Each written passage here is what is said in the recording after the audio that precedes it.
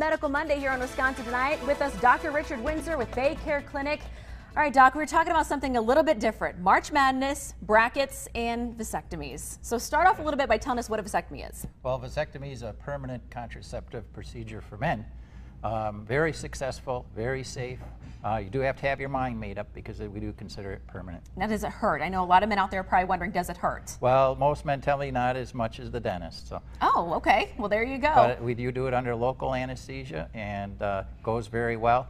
Maybe a little burning when we give them the numbing medicine, but after that, it's just rest and relaxation. Now, how is this comparable for something like this for a woman? More invasive, less invasive? What do you think? Much less invasive. A woman it has an intra-abdominal procedure.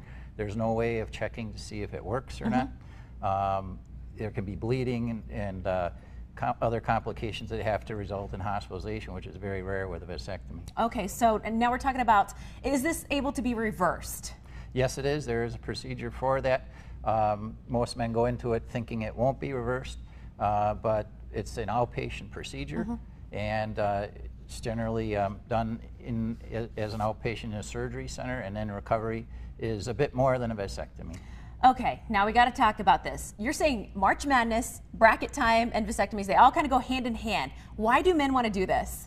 Well, of course, they all want to watch March Madness and yes. have a good excuse to watch the television. So what better excuse is there than, well, I had a vasectomy. Now, do you see a lot of men scheduling this for this time of year? Oh yeah, very popular.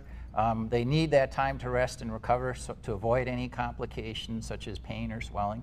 And they want to get it done before all the nice weather comes and the summer activities. So this is the time to do it. You know, if you're thinking about getting it done, March Madness might be the time. This is it.